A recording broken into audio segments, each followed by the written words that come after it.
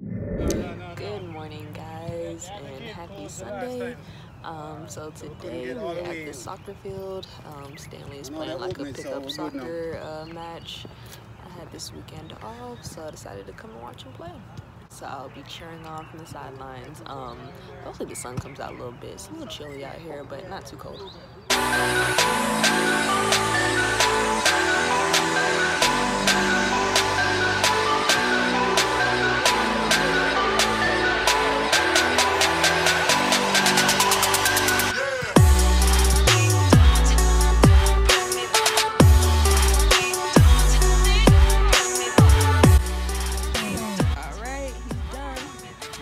You tired?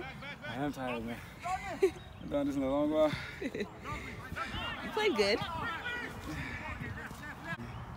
Alright, good job. Thanks. This is a tired man right here. You can clearly see. Good morning, guys. It is Monday, the next day. I just got to the hospital. It is day 1 of my internal medicine rotation. So today is pretty much orientation. Starts at 9 o'clock. It's going to end a little bit later in the afternoon. This is the last rotation of the year, and it's a 12-week rotation, so I'll be on this one until June. But yeah, even though this is a super long rotation, the longest one, we have internal, which is 12 weeks. The other rotations are either 8 weeks or 6 weeks. But yeah, even though it's a long one, I'm happy to be ending with internal medicine.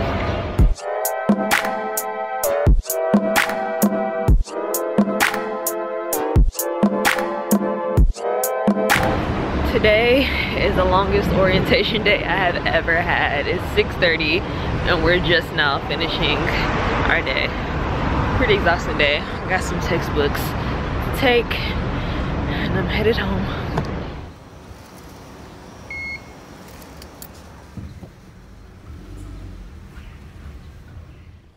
So like I mentioned earlier, internal is a 12-week rotation at my school. We have 4 weeks of ambulatory medicine, so that's outpatient clinic with different subspecialties like gastroenterology, pulmonology, hematology, neurology. So we have 4 weeks of that. And then the other 2 months are inpatient medicine. So we're in the hospital on wards. And so everybody has that schedule, but it's a variation of where you're gonna be. So for my 2 months of inpatient, one of those months is at the main hospital, and then the other month is at the VA. So the VA, you have a tougher workload because with internal, you're on call every 3 days at the VA, and at the main hospital, you're on call every 5 days. So when you're on call, you're the responsible admission team. So if a patient comes to the emergency department, you get a consult, and if they have to be admitted, you're the team that takes care of that. So the schedule for being on call is from 7 a.m. till about 7 or 8 p.m. in the evening, or until you get a couple of admissions. Your attending or resident may let you leave earlier than that, but typically it's a 12-hour shift. And when the inpatient, you're required to work 6 days a week, so you'll typically have 1 day off on the weekend. And yeah, that's a tough schedule, 6 days a week for 2 months. Ambulatory is nice because it's Monday through Friday, 5 days a week. We have half days in there on Fridays, so you can definitely get a lot of studying done on ambulatory. And I start off with that first, and then I finish with the 2 months of inpatient. So yeah, today was just the overview of the rotation, and then we did like some review and some practice questions, and we have weekly quizzes. The first quiz is actually due tonight at midnight. It's just a 10-question quiz. I'm gonna work on that later this evening, and then we also need to do some practice questions for the cardio section because tomorrow we're gonna be having a review topic on cardio, and then we start at our clinic sites on Wednesday. Good morning, guys. It's Wednesday. It's the first day of clinic. It's about a 40-minute drive for me today, and I'm at an outpatient general internal medicine clinic, and it's at Kaiser.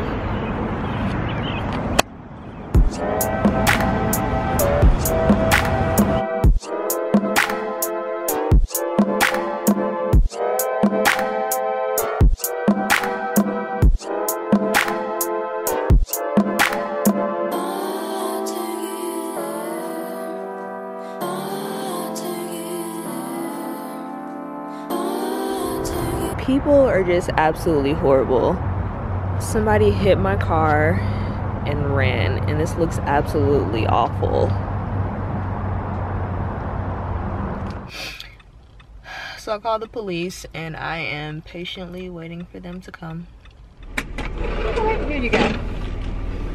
Thank you. You're welcome. Have a great day. You too.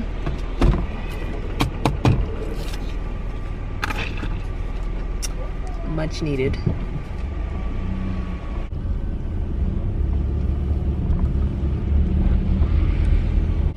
I was definitely not expecting my day to end that way.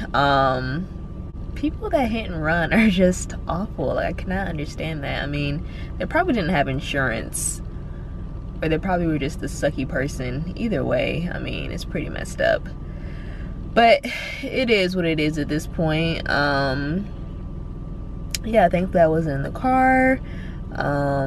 You know, thankfully I wasn't hurt or anything. Thankfully I have money to fix this. And thankfully I have insurance. Like, people are out here driving without insurance, acting reckless. Just don't understand it.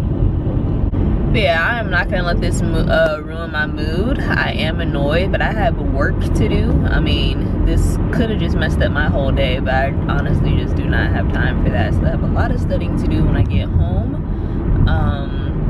And yeah, I plan to go home to my parents' house this weekend anyways, but I definitely have to do that now to take my car to the mechanic and get fixed. So again, count your blessings, you know, because a situation can always be worse than what it is. So overall, I had a pretty good day with my first day of clinic. I was at what you call an advanced care center. This is the first time I've heard of this kind of practice model. And what it is a step above an urgent care center, but a step below an emergency department. And so they take pretty acute patients, and it's for the patient's benefit. It saves them a lot of money because it's not going to be as expensive as an emergency department visit. So today we saw a couple of patients with chest pain, a couple of patients with pneumonia. And so my classmate was with me. My classmate and I were both working with an internal medicine physician, but there were also emergency medicine doctors that worked in this advanced care center. And so we're only spending 2 days at this clinic. So today, tomorrow, and I actually have Friday off, and then next week I'm going to be moving through some different some other subspecialties. But the best thing that you can have during your third year is a great preceptor and a great teacher. Like, you can tell the difference between a good and a bad preceptor, and they really make a difference on your learning and your overall learning experience. Like today and tomorrow we're pretty fortunate to be paired with a great preceptor. Like, she taught us just learning so much in 1 day of clinic, you know, pointing out some things that we should be looking at, you know, how to create the differential and work up and plan. So definitely some valuable teaching lessons today. So not only is it important to get that hands-on clinical experience, after that, you know, you come home, you read up on it, you do practice questions, and that kind of solidifies everything and puts everything together for you. And speaking of practice questions, I want to tell you guys about AMBOSS, which is a study resource for first and second year medical students. And I can't forget about the third years. They also have questions for third years to help us through the shelf exams and to help us prepare for step 2 CK. So AMBOSS has over 4,000 questions in their Q bank, and again, it covers step 1 type questions, it covers step 2 style questions, and with each question that you have, there's going to be the explanation with it. They're thorough, but they're also concise. And so with any Q bank, you want to make sure they have great explanations so that you're actually learning from the questions that you're doing. So it's great to see questions from many different viewpoints. You know, it's great to have multiple Q banks per se. So, you know, most people use UWorld, but it's also nice to have a companion Q bank. So AMBOSS can be that for you if you're preparing for step 1 as well as step 2. You know, throughout your third year, you're taking shelf exams, and AMBOSS has questions that cater to specific shelf exams. A lot of my classmates used AMBOSS during the surgery rotation. They felt that it was great preparation for that shelf exam. So on March 30th, which is the day that this video is going to be released, AMBOSS is launching the National Step 1 Self-Assessment Week. For all the students out there preparing for Step 1, you know how important practice questions are, you know how important engaging where you stand is, just to get, you know, a reference points to see where your weak areas are and to see where your strong areas are. All right, so I want to make sure I'm not missing any of the details of this self-assessment week. So from March 30th through April 7th, anybody preparing for step 1 can get a free self-assessment from Amboss, and what's included with that is a 3-digit step 1 report, so you can kind of see and gauge where you are with your preparation. It'll give you a national percentile to compare you to where other students are who are taking this exam. And then it'll give you a personalized analysis of specific topics and recommendations about where you should focus your studying. So it's 4 blocks with 40 questions each. It's going to be timed, so it's going to simulate the actual step 1 experience. After you're done with each block, it'll give you the right and wrong answers, and then 2 weeks later you'll get your overall full report with your estimated step 1 score, your percentile rank, and then your strong areas and your weak areas. So I mean, this is an amazing practice exam right here, an amazing opportunity just to see where you stand in your step 1 preparation and get you ready for the next level. So I'm gonna leave a link to the self-assessment in the description box. You can access it from there, and it's gonna be available from March 30th through April the 7th. All right, I am losing the natural light in here, so I'm gonna go ahead and wrap this up. But guys, definitely take advantage of that. I always try to bring you guys the best resources and the knowledge that I have to help you. You know, if I had access to this during my step 1 prep, I would have definitely utilized it.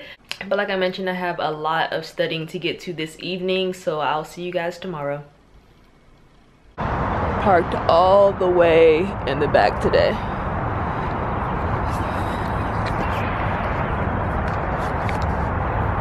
Because I don't have time for the shenanigans. But I'm here at my 2nd day at Kaiser. Today is actually going to be a shorter day because we have class, so we leave here about 3:30 to get to afternoon class on campus. All right, I am done. It was another good day at clinic. It's about 3 o'clock and I'm about to head to campus. We have our fundamentals of medicine class. I think today we're reviewing stuff like CVs, personal statements, and applying to residency. Before I head to campus, I just want to take a minute to recognize my talented friend Chris. Me and Chris go back to like elementary school days, maybe like 4th grade. But he recently created a short film. And I feel like it's great whenever people follow their passion, you know, let their creativity shine. It's not easy to put yourself out there, but you know, he's created an awesome film. So it'll mean a lot if you guys can just go check that out. I'll put the link in the description box and just go show him some support. So it is pretty late, almost 8:30. I'm just not getting home. After class, I ended up staying after for a, a residency match panel. So the 4th years that matched into the residency programs, they held a panel, so I went to that. Just not getting home. Actually at my parents' house. I'm gonna try to get my car fixed this weekend. So I'm gonna go ahead and wrap up the vlog now. Hope you guys enjoyed it. Make sure to give it a thumbs up, make sure to subscribe, and I'll see you in the next one. Bye guys.